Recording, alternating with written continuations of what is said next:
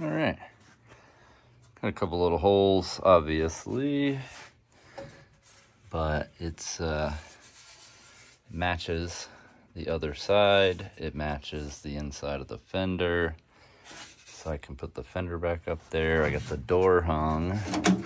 And while it's not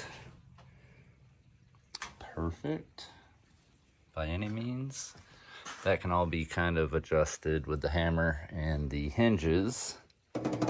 Different trim here though, damn it. So I'm gonna have to pull that. I'm gonna have to patina this to match and that. But I think for what it was compared to what it is now, like, oh, there's a little hole.